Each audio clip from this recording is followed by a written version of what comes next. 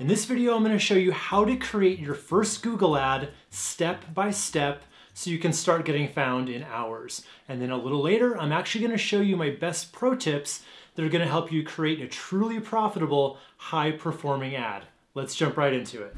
Okay, to get started, we're at ads.google.com, and they just want you to sign into your Google account. You probably already have one. If not, you just click on Start Now, and it'll walk you through the process of getting set up with an account, but that's the easy part. So I'm just going to click on Sign In. And I've already got a few ad accounts here. If you already have one too, you just click on it.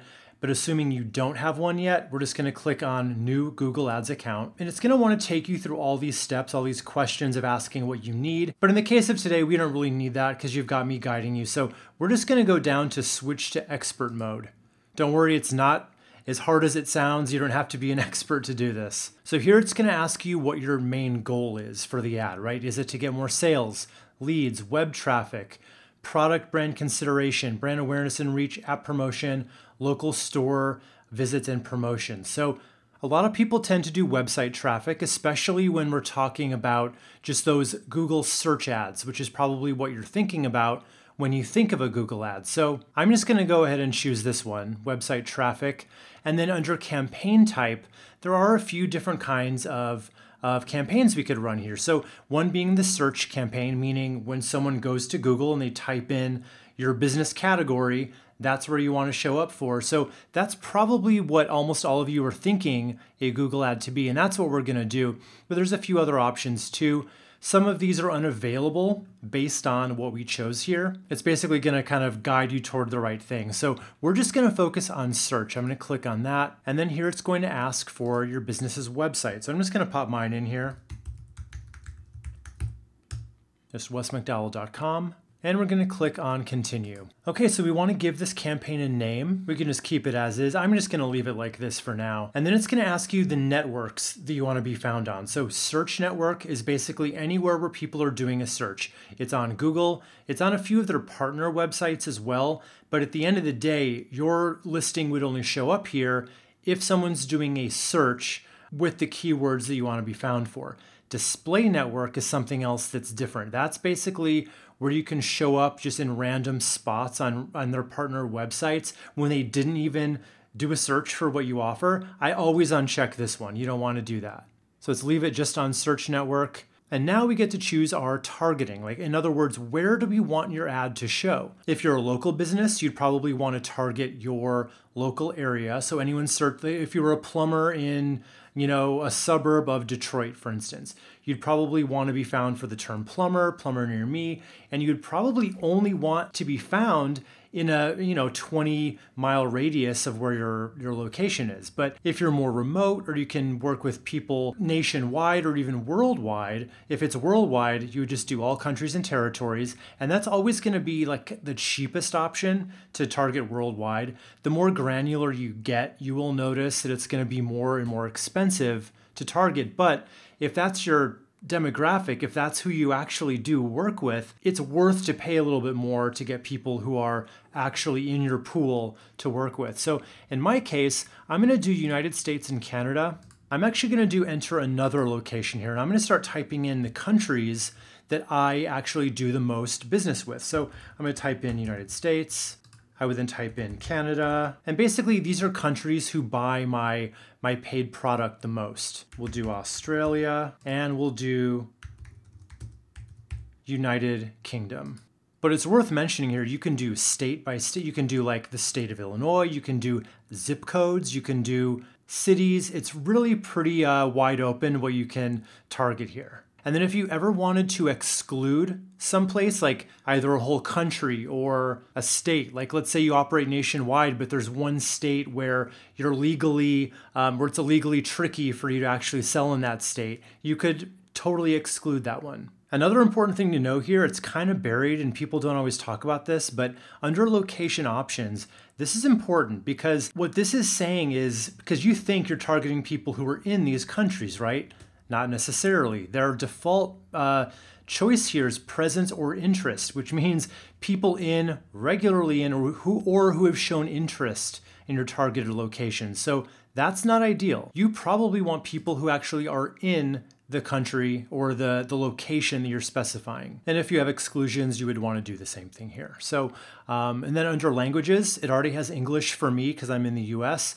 Depending on what country you're in, it may already have a different language selected there, but it definitely pays to keep it to the language of your ad itself. And now we're going to go down to budget and bidding. So what we're going to set here is your average daily budget for this campaign. How much are you willing to spend on average per day? I'm not really going to give you any rules here of what you should be putting in here. It's really going to be dictated by your budget as a business, like what you can actually spend, as well as you're going to start seeing as we go what kind of results you can expect at different price points. So you might want to play around with the budget once you get a little bit more information, and you'll see what I'm talking about soon. It'll start to show you what they think it's going to cost per click and how many clicks you're likely to get per day. So let's for now just put in, let's say $50 a day. And then for bidding, I'm just going to leave it on clicks and I'm not going to set a maximum. Basically, it's going to use the maximize click bid strategy. So it's going to use their own AI, their own artificial intelligence to really maximize the campaign for you. And that's where I always like to start. And then you can get a little fancier later once you start seeing how things are actually performing. And here we have what are called ad extensions. So basically, you know how when you do a Google search and there's ads that pop up, some of them have a bit more information in that ad. Some have additional links you can click. Like if you had links for different services or for a pricing page, you could add those here. You can do call out extensions, which I believe are just extra benefits you can list or extra what we call call outs, right? In advertising, it's just any kind of message that you want to put in front of the viewer. So things like, free delivery or 100% guarantee, you could put those kinds of things here if you wanted. And then call extensions. So if you wanted to add your phone number here, you could do that and then people could just tap right from the listing to call you. But I'm actually interested in a different kind of extension here I want to show you for you local businesses especially. I'm going to click right here, and then I'm going to click on location extensions. Click right here, create location extension. You actually need to have your Google business profile set up ahead of time, and then it's going to link to that. And what that would allow you to do is actually show up in the maps as an ad. So I'm trying my hardest to find one as an example right now, and I can't find one under any category, but basically it would show up here and it would just say ad right next to it. And it's a great place to show up because it looks very much like a normal listing. It's a tiny little designation that says ads. So I highly recommend setting this one up. I'm just going to click on cancel for now and then save and continue. Okay, so now we get to our ad group level. So think of this kind of like nesting dolls, like those Russian nesting dolls, right? So you have ads on the smallest level, then multiple ads can go into one ad group. And then multiple ad groups can go into one campaign. So you can give it a name. And generally you're going to want to name this something to do with the keywords, because this is the place where we decide on all the keywords that you actually do want to be found for this ad. In our case, what I want to create an ad for is my lead magnet, my masterclass training showing people how to create their own website. So I'm going to be targeting keyword phrases along those lines of how to make a website for your business, that kind of thing. So I will type that in here.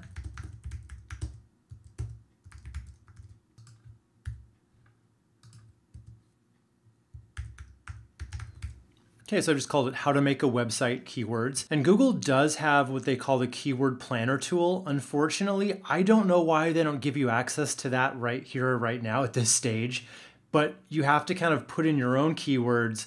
And then later, once it's running, you can go find that. But yeah, I don't know why they don't do that. What we need to do first then is just kind of come up with our best guesses, our best ideas of what we think we want to be found for. So I'll just start really easy with something like how to make a website. And I do want to show you a few things here. So this is, if you look down here, if you just type in a phrase, that's broad match. How to make a website is very broad. If people type in any variation of this or anything even close to this, and by the way, it's not always going to be that close. So I highly recommend pretty much leaving broad match keywords out of your strategy. You're just going to get found for some things that you would never expect to be found for, which is never good. So, but you can start seeing that things are happening over here as we add in keywords. So it's predicting for $50 a day, I'd get about 22 clicks on this per day at an average cost per click of $2.29. And as we add new things here, this is going to change and reflect their new prediction. So let's just see what happens if I put quotations around it. Phrase match. So all of these words basically have to be in a search for that to happen. So now that's gone down to 13 clicks a day for an average cost per click of $3.77. So it's gone up. Now let's do another version with brackets, which makes this an exact match, meaning people have to type this in exactly in order to be found. I'm going to do a few more exact matches just to see where that leaves us.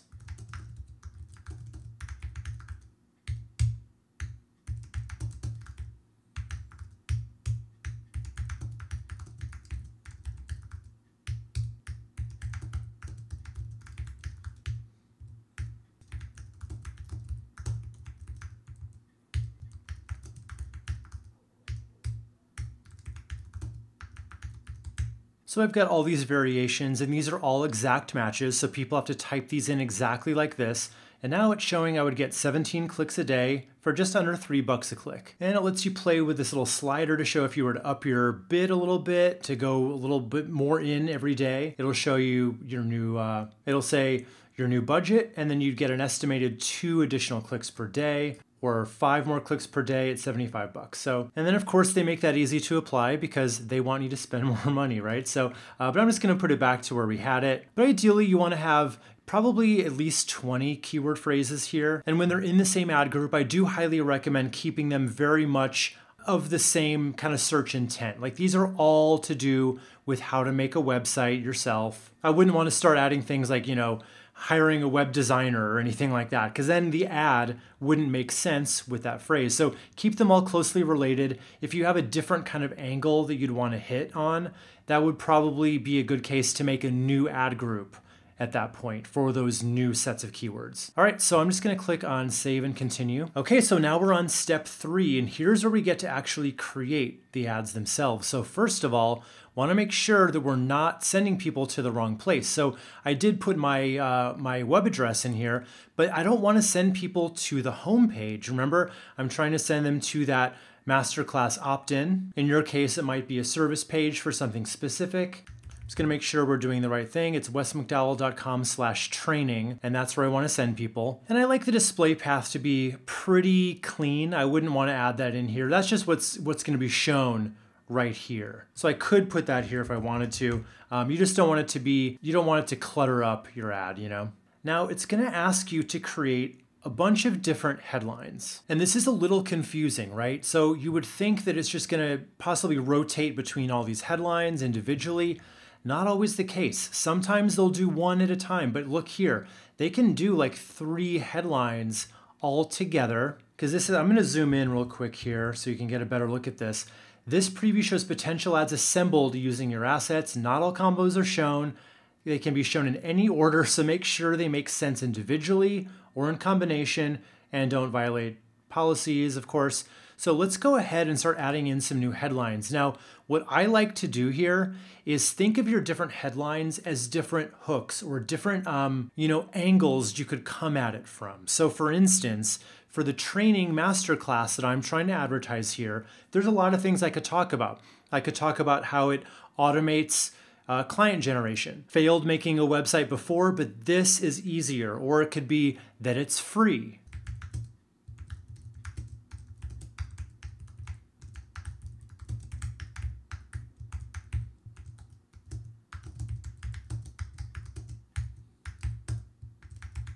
Okay, so I put in things like how to make your own website, automate client generation, watch it on demand, 100% free, get the website you want, you can do it yourself. So see how I've hit on all these different things that might interest different people. And now you don't have to fill in all these either, but I would recommend at least doing 3. And once you've got that, we're gonna go down and do the description. And it's basically pulled in something from my website, so we're just gonna delete that and get started from scratch. And again, we wanna really hit on benefits. We wanna make this really enticing and clickable because most businesses totally drop the ball on this and they just talk about the logistics, the cities they're in, the just the facts approach, which doesn't really ever get anybody clicking. So let's see how many benefits we can really hit on in our description.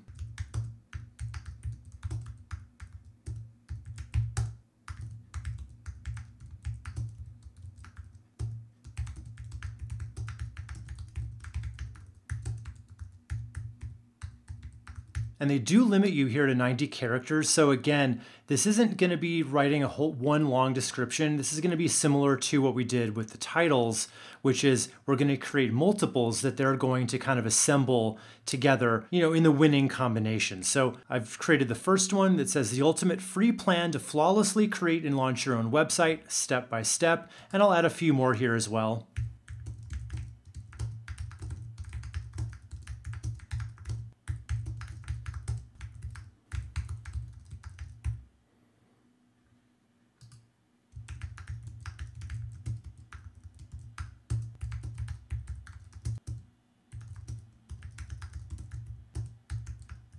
Okay, so I've added, you'll walk away with a website easily worth $10,000 in client generation to your business, automatically attract and convert 2 to 3 times more visitors into paying clients. So each of these really kind of hits on its own hook as well. And that's the key here to these ads that convert. Because at the end of the day, different messages, different marketing messages, different hooks appeal to different kinds of people. And Google's really smart. So they're going to start to figure out over time which hook and which title, which description, which combination of these things is going to appeal to which types of people. So from there, I'm going to click on Save and Continue. And now you're just going to put in your payment info. And I don't know when you're going to see this, but right now they have a promotion of receiving $500 when you spend $500 to spend on ads. And that's a pretty good credit. So hopefully that's still available as you're doing this. And once you set up all your billing info, you're just going to click on Submit. It's going to take about an hour for your ads to be approved, but then you're officially up and running. But I do want to stress that just knowing how to go in and set up a Google ad isn't enough to be profitable. So if you click this video here, I'm going to show you 7 of my best money-saving, profit-boosting optimization tips that are going to help your ads take off in a really big way. So click here, I'll show you what I'm talking about, and together we're going to make your ads really work for you.